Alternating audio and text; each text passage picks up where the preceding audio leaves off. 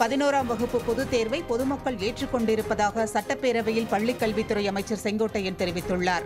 பள்ளிக்கல்வி மானிய கோரிக்கை விவாதத்தில் பேசிய திமுக உறுப்பினர் பொன்முடி 10, 11 மற்றும் 12 ஆகிய 3 வகுப்புகளுக்கும் பொதுத் தேர்வு என்பதால் மாணவர்கள் பாதிக்கப்படுவார்கள் என்றார். அதற்கு பதிலளித்த அமைச்சர் செங்கோட்டையன், மாணவர்கள் எதிர்காலத்தில் பல்வேறு பொதுத் தேர்வுகளுக்கு தயாராக வேண்டும் என்பதற்காகவே 11ஆம் வகுப்பில் பொதுத் தேர்வு முறை கொண்டுவரப்பட்டுள்ளதாக தெரிவித்தார். மக்கள், பெற்றோர், மாணவர்கள் இதை ஏற்றுக்கொள்வதாகவும் அவர் விளக்கமளித்தார்.